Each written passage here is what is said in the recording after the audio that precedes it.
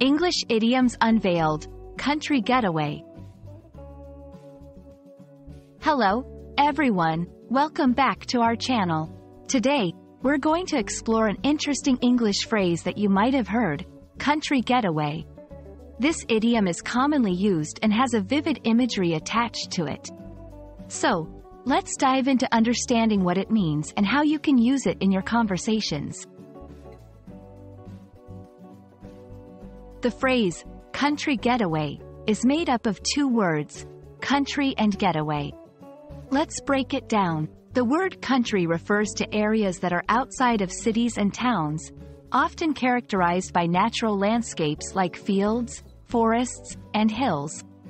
The term getaway implies a temporary escape from one's usual routine or environment. So, when we combine these words, country getaway refers to a trip or escape to a rural or natural area, away from the hustle and bustle of urban life. To give you a better understanding, let's look at some examples. 1.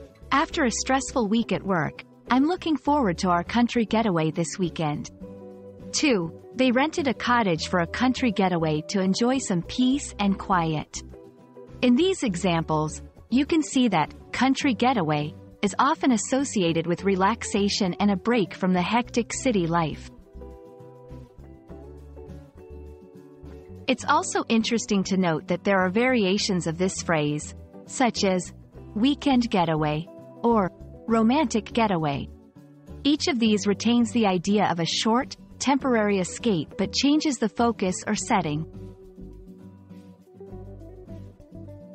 I hope this video has helped you understand the phrase, country getaway. Remember, learning idioms can add color and depth to your language skills. If you found this video helpful, please like and subscribe for more.